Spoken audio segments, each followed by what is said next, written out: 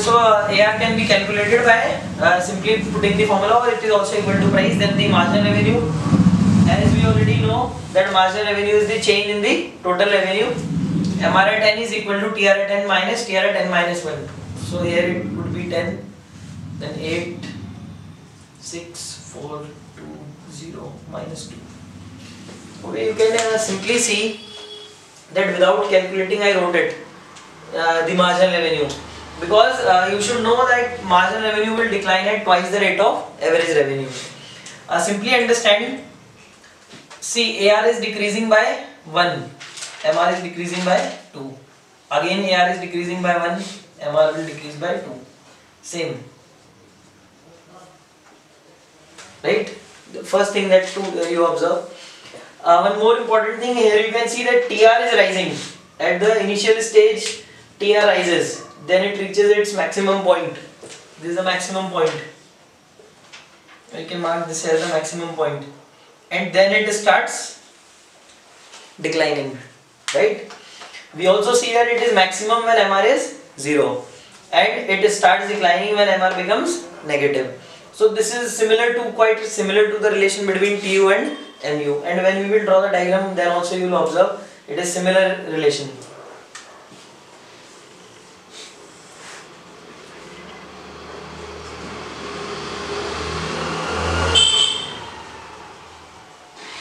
On the x-axis we have the output sold.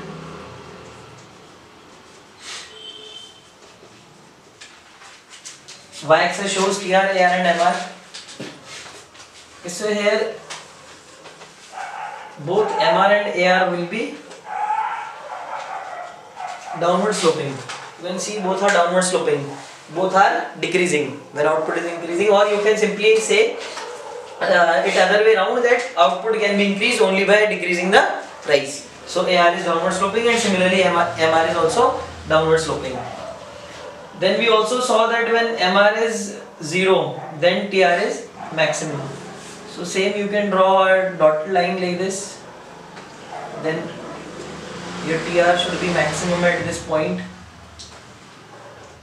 and then it should start diminishing, right? Or you can call it TR will be inverse U-shaped. The points that you have to remember under this relation, the certain points that you have to write.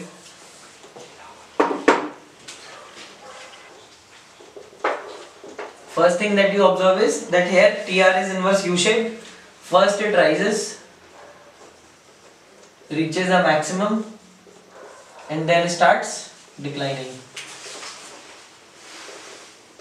Second, both AR and MR are downward sloping. Then MR is twice as steep as AR. Twice as steep means that the slope of MR is more, okay, because MR is declining at twice the rate of AR. So quickly it will decline, slope is more or steepness is more, while in AR the steepness is less, or you can say the slope of AR is less because it is declining at a slower rate. So this question may be put in front of you during the exam, that why this happens. Individually also it can be asked, so you should remember that it happens because MR decreases at twice the rate of AR. Then we also observe that TR rises till MR is positive. TR is maximum when MR is 0, and TR starts declining when MR is negative. Right? So these are the important points that you need to mention when you are explaining the relation between TR, AR and MR under the imperfect market. It may be asked in form of a schedule, then you can frame a schedule like this. Just you have to decrease the price and multiply and calculate all the AR, TR, AR and MR. You will automatically get the schedule. Then if it is asked in the form of a diagram, this curve, this graph needs to be drawn and these points to be mentioned, right?